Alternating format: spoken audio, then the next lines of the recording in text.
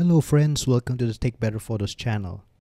In the past few weeks, I've created 2 videos about how to use image blending with Affinity Photo for the purpose of enhancing dynamic range in very high contrast scenes. After that video, there were some excellent questions and comments on the differences between image blending and HDR, another method of increasing dynamic range.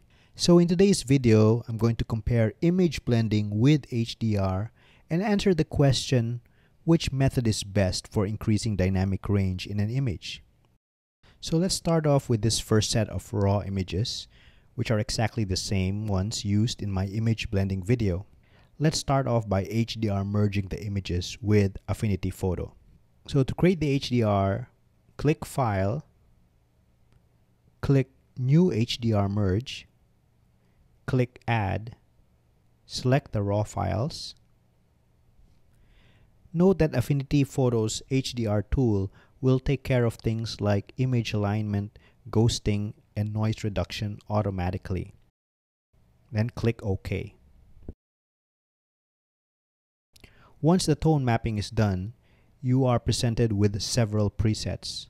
The best looking ones to my eyes are the detailed and natural preset. So that's what we're going to select for comparison.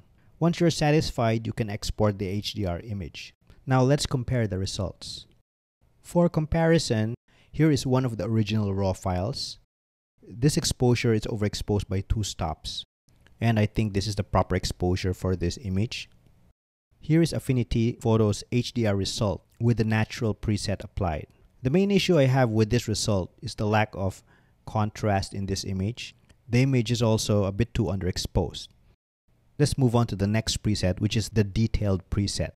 The tone mapping is much better here as there is significantly more contrast in this image, and that results in a sharper, more pleasing image. The main concern here, though, is if you look closely at the lamps, there is very little detail in it.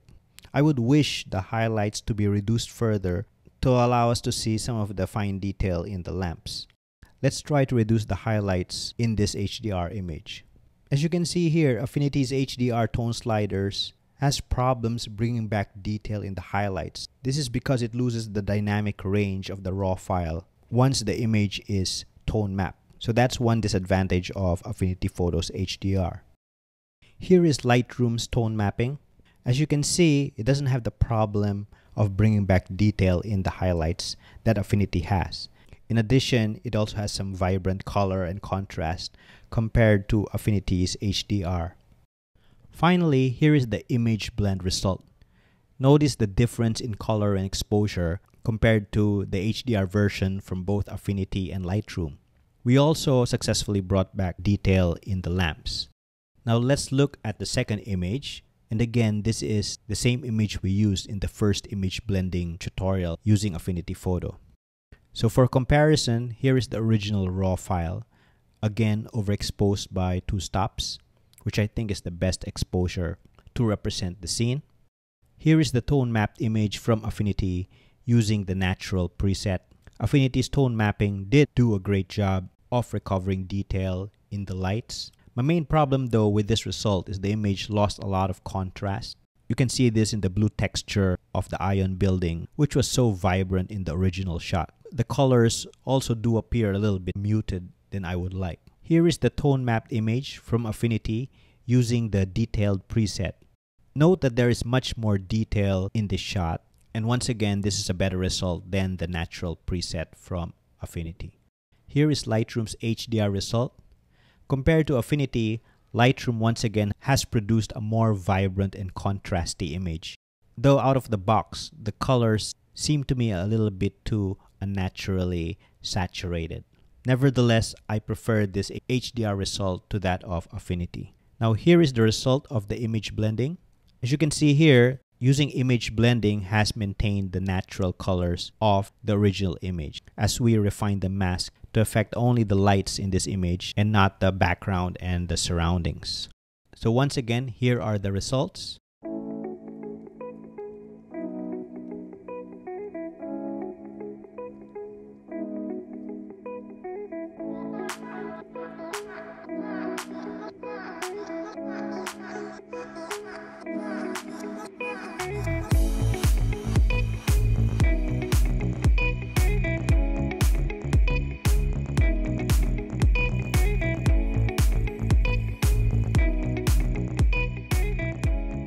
So to summarize, which one is better? As you've seen here, the quality of HDR output varies greatly from editor to editor and from image to image. So it's quite difficult to give a blanket rule on whether HDR or image blending is better. However, let me just offer some general rules on when to use HDR versus image blending. Use HDR Merge if you prefer simplicity, you don't want to spend too much time on the editing process, you'd rather spend time taking the photos, you like the look of the HDR results you're getting, you generally like the output of your HDR editor. And if you want to know which are the best HDR editors out there, do check out my video on that topic. On the other hand, use image blending if your HDR editor is not giving the desired results. You don't mind the extra complexity, like having to manually align images, create layers, paint on a mask, so forth and so on. You want full control over the blending or merging process, and that includes which tones are affected and how much each tone is affected. You want a more natural looking image. Since image blending is more of a manual rather than automated process, there's less chance for image blending to adjust tone and color excessively as in HDR.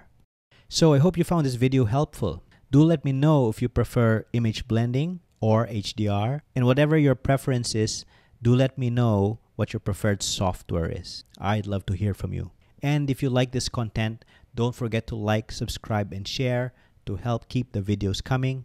And till the next video, I'm going to see you in the next one. Bye for now.